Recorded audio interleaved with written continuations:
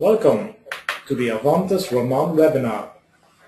Raman spectroscopy, the solution for product identification in chemistry and pharmaceutical industry.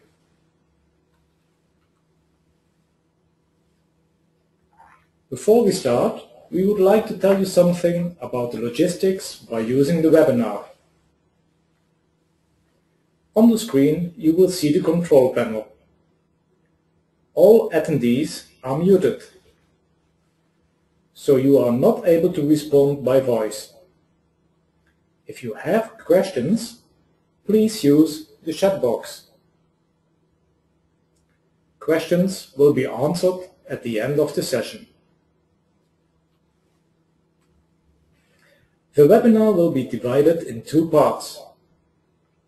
After this short introduction, we will go to the first part of the webinar, presented by Peinder from Vibspec. In the second part, we will present solutions Avantes can provide. This part will be presented by Gerloop of Avantes. At the end, there will be a session to answer questions entered in the chat box during the webinar.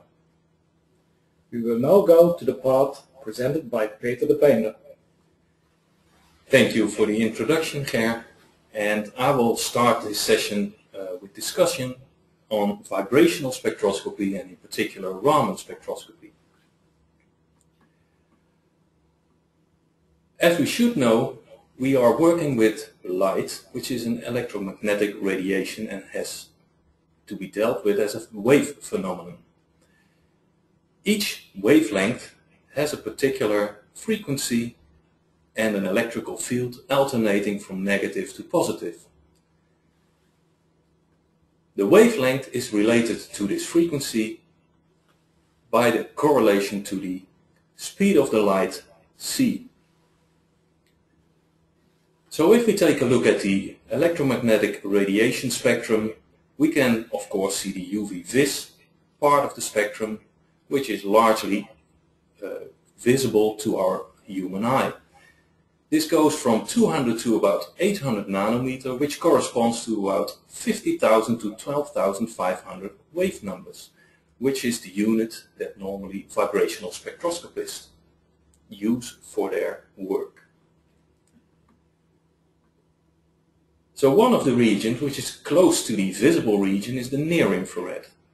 It is rather arbitrary, but it is scheduled from 800 to 2500 nanometers or 12,500 to 4,000 wave numbers. And a very interesting part is the mid-infrared region, which goes from 2500 to 25,000 nanometers, which corresponds to 4,000 to 400 wave number resolution. In the mid-infrared, and that is an intrinsic property of the molecules, most of the bindings, so the molecular connections, have their frequencies in that range. So this is the fundamental region of molecular vibrations.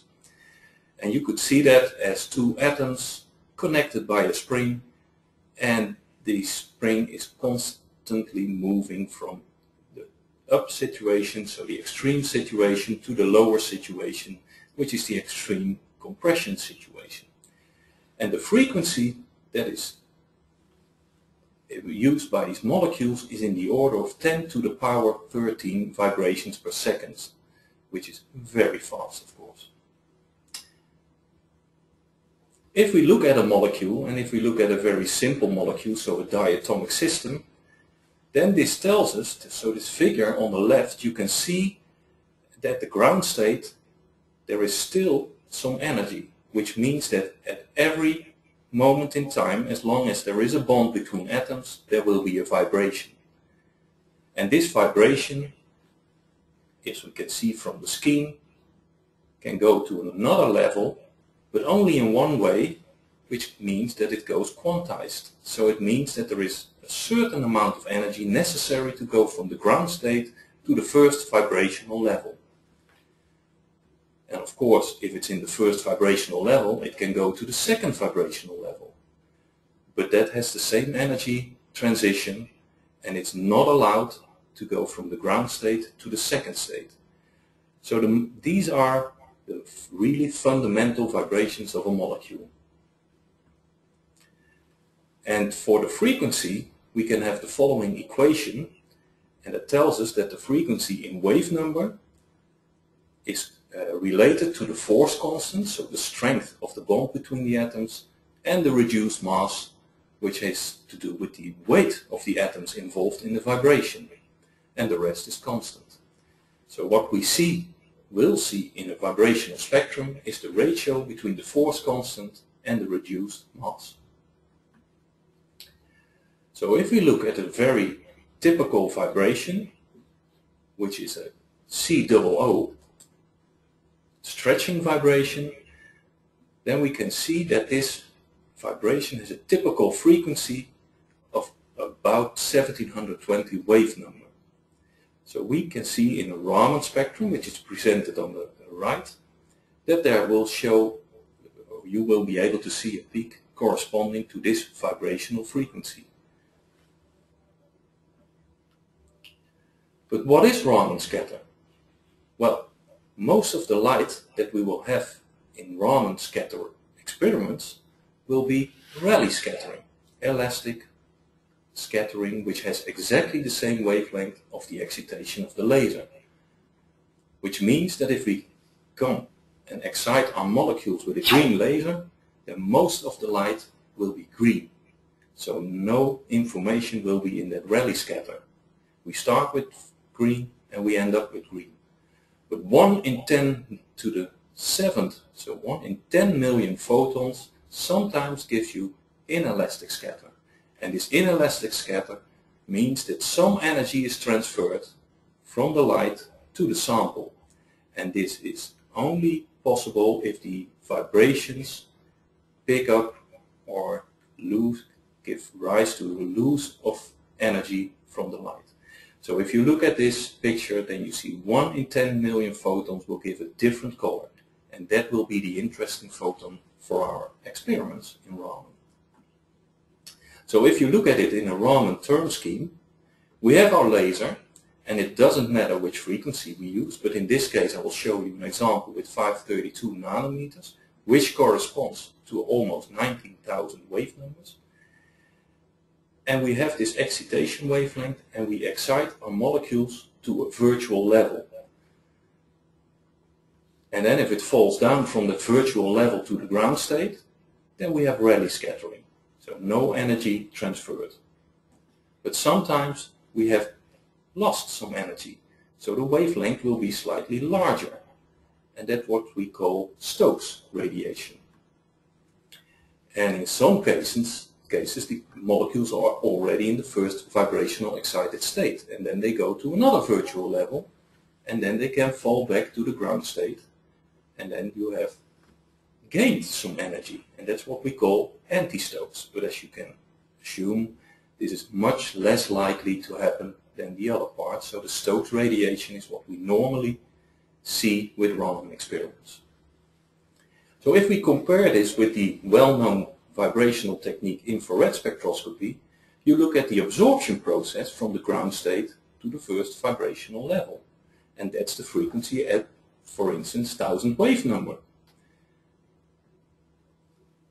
And if we now compare that with the Raman energy, so if we look at the Stokes frequency, then that should give a Raman shift of exactly the same frequency as we should have observed in the infrared spectrum. So which means that the radiation became a longer wavelength, so 562 instead of 532, and you go to a lower frequency, so you lose energy in the order of about 18,000 wave numbers, which corresponds to a Raman shift of 1000 wave numbers, which should be exactly the same as what we should have seen in the infrared absorption spectrum.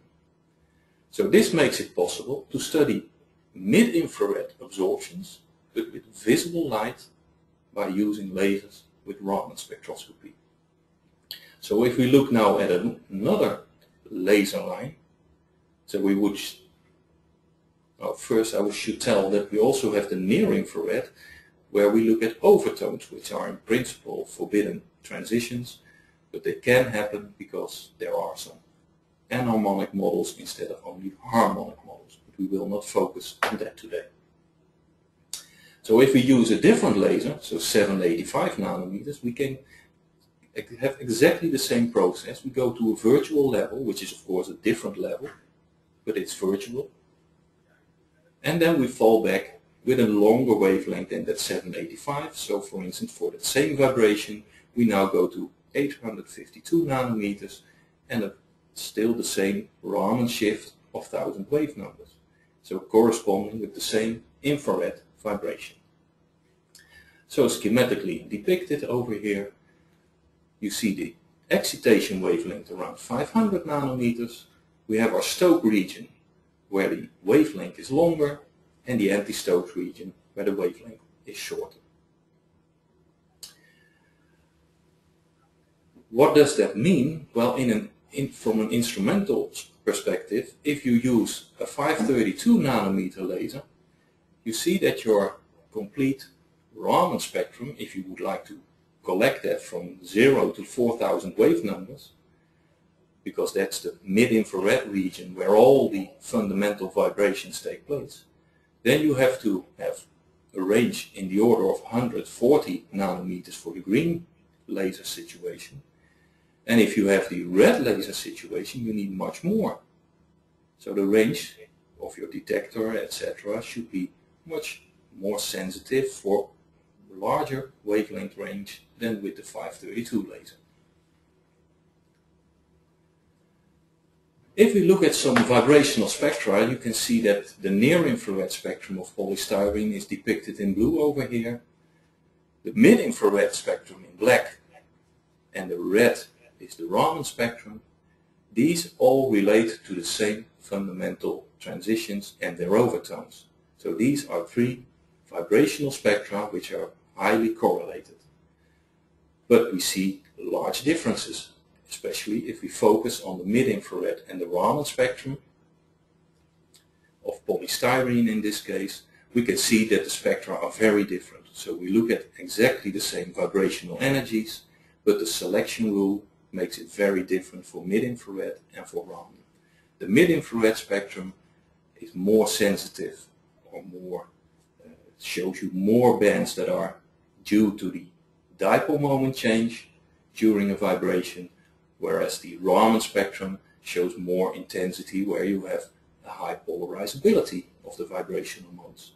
So you see that these spectra are complementary, but still they look in the same region of the fundamental modes of your molecules.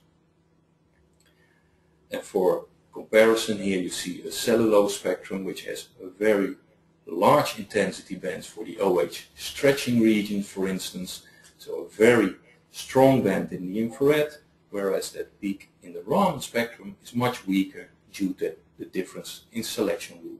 So the same vibrational frequencies but with different intensities. So now if we look at an experimental setup, what you need is a spectrometer. And of course one of the major issues with Raman spectroscopy is that the number of Raman photons is much smaller than the number of photons from Rayleigh scattering. So we have a lot of green photons if we start with 532, and now we have to get rid of this Rayleigh scattering because that of course overwhelms the signal that we are interested in. So what comes back from the sample we have to filter, so to get rid of that Rayleigh wavelength. And then the longer wavelength will be detected in the spectrometer, and for each frequency we will then see an intensity which gives us the Raman spectrum. And the nice thing of Raman, which is a major advantage above infrared spectroscopy, that you can measure the same fundamental vibrations but now behind glass, because it's a very strong infrared absorber, but for visible light of course it's transparent. So one of the applications that I would like to show, and to show you the power of Raman spectroscopy, is in this case one of subjects I've been working on, and then you see that it's a lens for a DVD player, which is a glass body coated with some polymer, and that polymer is UV cured on top of that glass body. And if you would like to measure during the process what happens with your reaction, then you have to measure in the mold. So you apply photopolymer on top of the lens body, and then you press the lens mold to form a certain shape in that lens top coat of the UV polymer, and you would like to measure during this curing. And of course then you can only do that with a technique that can go and see through glass, and there's Raman very suitable for. So we could use FT infrared to monitor this reaction offline, but we can also look in situ the polymerization using Raman. So if you look at this molecule, you see some reactive groups on the end, and this double bond will disappear during the curing. So now we can look at the Raman spectra. The black one is before the UV curing, and the red one is after the UV curing. And you see very nicely that some of the peaks of that functional group of the acrylate will disappear during the reaction. And one of them is of course the C stretching vibration, and you will see that that decreases during the reaction. And another one is the change of the COO intensity during this reaction. So a very nice tool to monitor how far is my reaction and how fast is it going. And you can do that even in very short time. So you can do that with time resolved spectroscopy. So within seconds, because these reactions are pretty fast, we can measure with Raman behind a rather thick glass body the Raman spectrum, and in that sense we can measure the conversion during this curing process. And you see that the time is in the order of seconds to record spectra. And another thing is that you can do it in situ behind glass for instance, a paintable display. Of course, for these type of measurements you need a Raman microscope. But in that case you can use a Raman confocal setup to measure with depth resolutions in the order of microns. So in this case we have a functional liquid crystal layer which determines the performance of a display later on, and we have some layers around it to fill or to make that pixel. And in this case we can measure the functional layer without opening the device, and even during operation if we would like to. So we did some measurements for these kind of mixtures. So we have an LC material which is a highly aromatic system with a C-triple-N connected to it. And we have some reactive molecules again. Again you see an acrylate group, and also for this molecule an acrylate group, so the eboma and the still bean will perform a curing reaction during the production process. And now we can see that Raman has a very nice pattern, and that they differ largely for different chemical compounds. So we can see for the red spectrum, which belongs to the K15 sample, which shows a very nice peak around 2200 for the C-triple-N, and some very strong bands for the aromatic system. And also the green spectrum, which is very distinct peaks from the other spectrum. We can discriminate all these different compounds within the mixture by using Raman spectroscopy. Of course, if peaks overlap, we sometimes need some more advanced techniques like chemometrics or principal component analysis or classical least squares analysis to do these, to follow these kind of reactions. There you see the C-triple-C, the C-double-C, the C-single-C and the CH. So every region has some specific strength of the bond. For instance, for the C-triple-C it's a stronger bond, so a higher frequency than the C-single-C. And of course the CH stretching vibrations, because the hydrogen is very light, we will always see that in the higher frequency region. So now we are able, without opening this display, to measure where are my materials and can I highlight. So if you see the colors, if it's red, there is a lot of the K15 in this picture, and in this case if it's red there is a lot of still bean, and in this case a lot of iboma, so the lower picture. So that makes it possible to measure chemical information through glass in a closed system without any introduction of errors by sampling. And also you can vary the temperature, and then you can see that the material really behaves in a different way. So if you decrease the temperature from 45 degrees, where you see here the liquid crystalline material in yellow, it will gather together in the center and form a droplet at room temperature. So that's very interesting information on a display without opening. And it's also suitable for semi or even real quantitative analysis. So your Raman spectrum can give you quantitative information on your materials.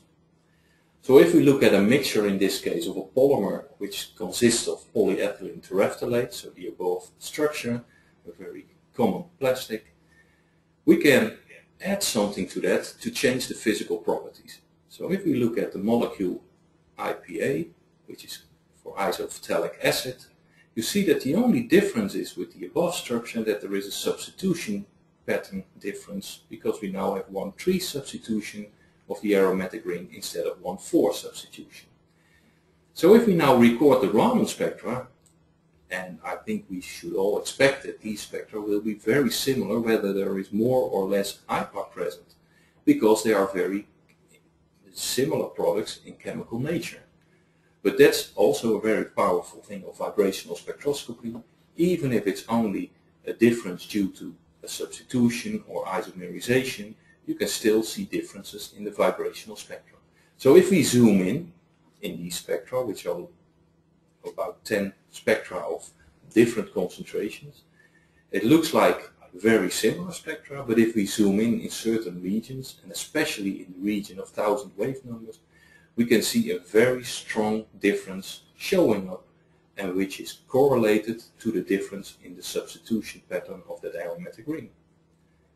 So we can even make a quantitative model using PLS, partial least squares regression, and predict the concentration of the isophthalic acid with an error smaller than 1%, and it can be even optimized, but still we can really nicely predict the concentration of one very similar chemical compound in one another. So yes, we can use Raman spectroscopy for quantitative purposes. And for semi-quantitative results, so this is a part of work in the field of catalysis, where there are formed many different types of complexes. If you change, for instance, the pH of a reaction mechanism or a reaction mixture. So if we have this phosphate type of molecules in presence of catalysis, we can see differences due to different pH, because molecules will form different complexes. And this all happens in water, and that's also a very strong point of Raman spectroscopy. You can measure reactions in water. So if you look on the left, we have the different spectra, and these are spectra which are changing due to different pH. So we go from, for instance, a pH of only 1 or 2 to a pH of 10 or 12. And then you will see changes in the Raman spectra due to changes in molecular structure. If you do this with, for instance, a chemometric method like multivariate curve resolution, you can extract the spectra of the different species that are present, which can help you to find out what happens and what kind of transition products do I have during the reaction. And you can follow the different compounds. So here you see a concentration profile for 4 different species in this reaction mechanism. So this is not a very quantitative way, but it is at least a semi-quantitative way to follow your products in water in very complex systems. Another thing you can do is classification and get structural information with Raman spectroscopy. So we worked on a counterfeit medicine called Lipitor, which is they try to lower your cholesterol with these kind of medicines, and one of the products in this picture was false, so a counterfeit. But even from the package it's very difficult to tell, but also from the tablet and everything else it's very difficult to tell which is the false product. And I even can't remember it's the left or the right, but sometimes the packages of the counterfeits are even nicer than the original package. So then techniques like vibrational spectroscopy can help you out to find out which one is the real, genuine product and which one is counterfeit. If you do this with near-infrared spectroscopy, you can see that these spectra are rather broad bands with some small features, and still you can see the differences, but it's very difficult to interpret because in the near-infrared we look at a lot of different combination bands, so the assignment of what we are seeing is very difficult. But still we can make classification models to discriminate between the false and the good products. But if you use Raman spectroscopy, it's a different story, because then if you look at the active ingredient, so the active pharmaceutical ingredient, the API, you can really see big differences between the genuine product and the counterfeit. So the top spectrum is of the real active ingredient and the lower spectrum is of the counterfeit. You can see a lot of differences in these spectra, so you see also bands that you can assign, so you can even find out what kind of product they use in the counterfeit medicine. And that's a very powerful property of Raman spectroscopy. You get a lot of structural information and you immediately can see that there is a big difference in the active compounds in the counterfeit and the real model. So if you use these spectra of counterfeit and real samples, real tablets, then you can easily build principal component models or partial least squares discriminant analysis models that can discriminate between the different types of medicine. And you can also see that it's really related to the bands that are involved. So the real aromatic systems on the left have really different characteristics in the spectrum than the non-aromatic bonds in the right. So very useful and fast discriminating tool for false medicines. And another thing that Raman is very good at is discriminating between different types of carbon. So you have all these kind of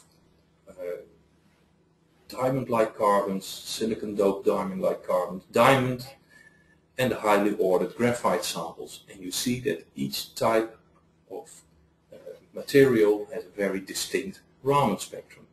And it tells you that you can measure carbon spectra or spectra of carbon material and discriminate between the different types of carbon, which is very difficult with any other analytical technique and even sometimes impossible. Furthermore, you can see things like differences in stress in silicon. I should say that you need a very high resolution instrument for these kind of measurements, because if you see on the left, you see that the difference in wave number shift is only one wave number that is plotted on the left picture. So this means that you have to be very good in discriminating a peak at 520 or 522 or 523. So that means that you need high resolution equipment, but then you can really measure different kinds of stress in your silicon samples. Very interesting, of course, for the semiconductor industry. So then I would like to conclude with some remarks on Raman. I think it's a very versatile, fast and a relatively cheap analytical technique. It consists of chemical as well as physical information. It's easy applicable in most of the cases, and virtually no sample preparation is needed. However, not always it's non-destructive, because you can imagine that if you use a laser for your excitation, you can put so much energy in that your sample will burn. And one of the major issues can be fluorescence, so that you can get close to a transition which is a real electronic transition, and then you will be overwhelmed with a much more efficient process of fluorescence. But one of the solutions is taking a longer excitation wavelength, so instead of 532 you will use 785 or even longer to overcome this effect.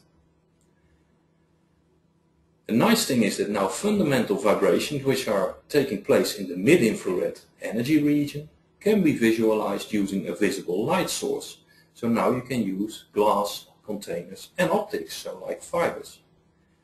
Furthermore, Raman can be used as a quantitative and a qualitative tool.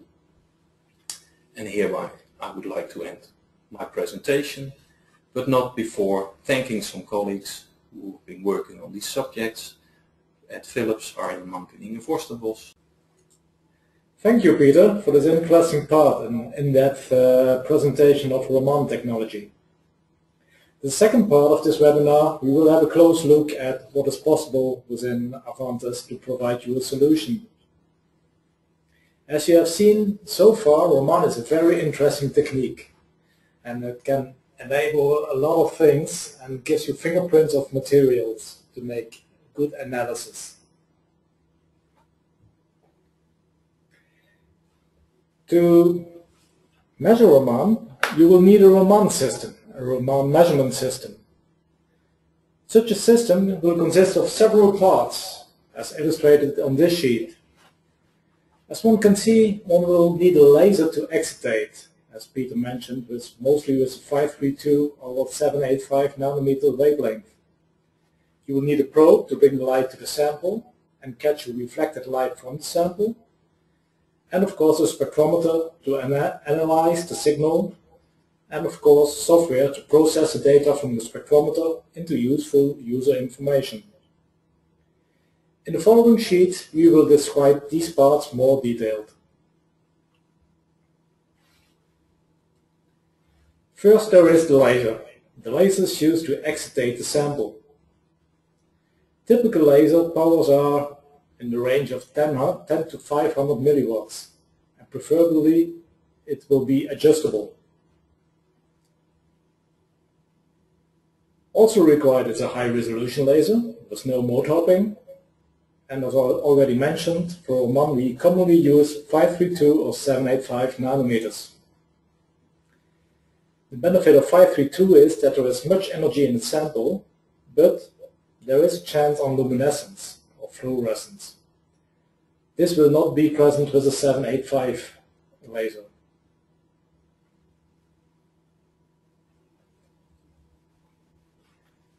When one uses a 532 nanometer green laser, there are pros and cons. On the pro side, the plus points, there are 5 times stronger Raman scattering, so you need lower power levels.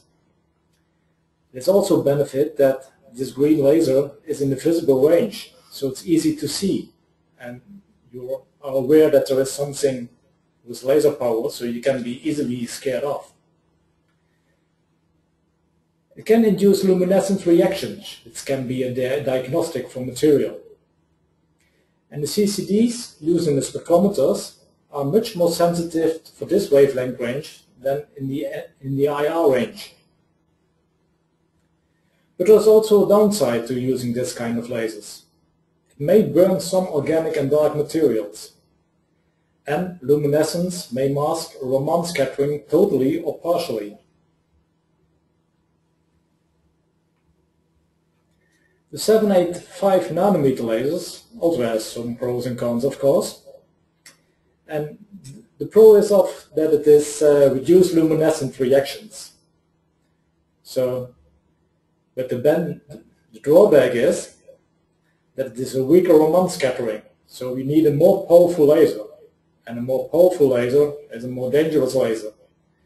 And also the fact that the light is less visible for the human eye makes it even more dangerous. And as a last drawback, there is that the CCDs are less sensitive in that range.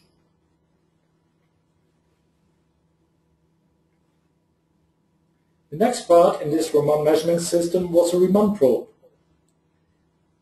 In this sheet you will see how the Raman probe works. The probe has 2 functions. The first function is to bring light to the sample. And the second function is to catch light reflected by the sample and guide it to the spectrometer. Preferably, this signal needs to be as clean as possible. So you want to get rid of the light from the laser. That's why there is a notch filter inside to filter this information out.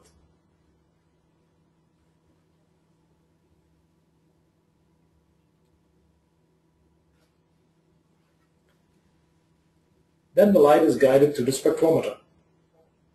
When we take a closer look to the spectrometer, there are a couple of requirements important for a good Raman spectrometer. These requirements are listed here, and these are high resolution, good sensitivity, preferably configurable. We have cooled and uncooled versions, so if you need long integration times, a cooled version is a pro. And we would like to have no moving parts, so that the wavelength is accurate over time.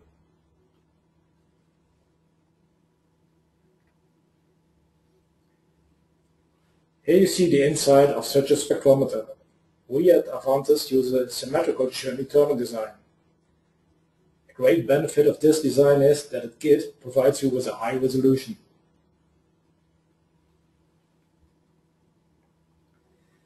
When the spectrometer has taken the signal, it will be guided to the PC for analysis, and the software will transfer the data coming from the spectrometer into useful user information. So it will convert, first of all, the raw signal to a nanometer signal, or spectrum, expressed in either nanometers or in wavelength.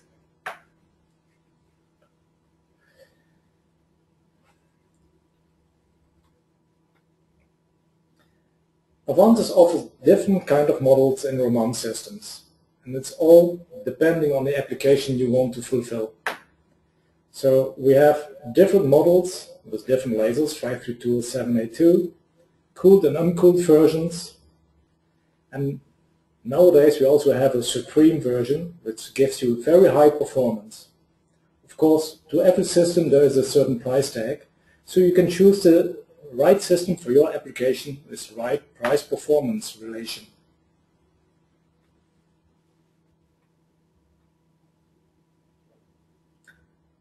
Avantes recently renewed the existing Raman system and added some new models to its line. In all the systems we use the 2048L detector. This gives you a better signal to noise compared to the previous detector we used. Also, we greatly improved the cooling on it, so we are now able to take spectra up to 600 seconds integration times. Previously this was 200 seconds. The higher detector gives you more sensitivity, and we accommodated our probes to it so that we use with 400 micron fibers to get a good match to the detector. The new stage cooling provides better performance. It can be accurate to 0.1 degrees, which gives you good results in the end in your Raman spectrum. And cooling is an important factor because it reduces the dark current of the detector.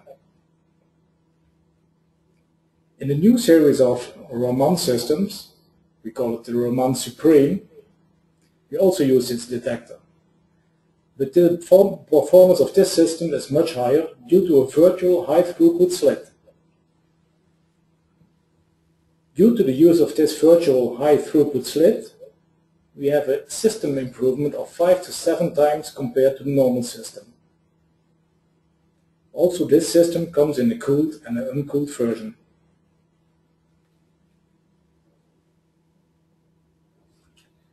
To illustrate the performance improvements of the Supreme in comparison to the standard system, we show some measurements. One on ethanol and one on PTFE. Perhaps you know, but PTFE stands for polytetrafluoroethylene, also known as Teflon. In these graphs you clearly see that the Supreme has a 6 to 7 times better performance.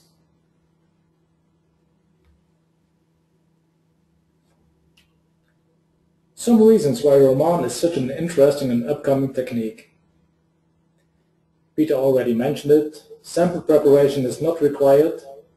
Fingerprint of a spectrum is given, and this non-destructive and non-contact method can be used for solid and liquids, and water and glass does not interfere, so you can measure through glass containers.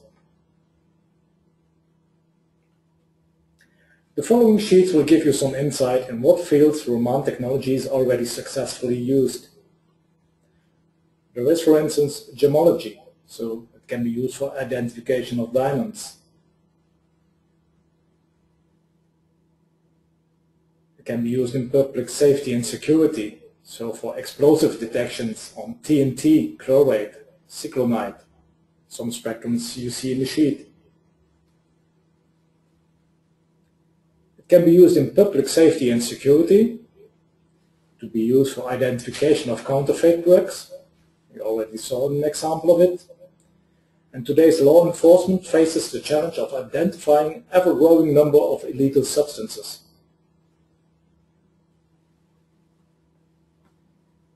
It can also be used to measure on carbon nanotubes. These nanotubes are used, for instance, in rechargeable batteries. Using Raman will provide structural information as well as information on stress and the number of layers.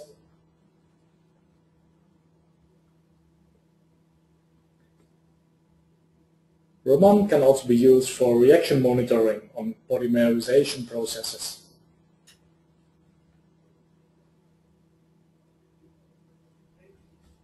And can be used to measure various liquids and solids.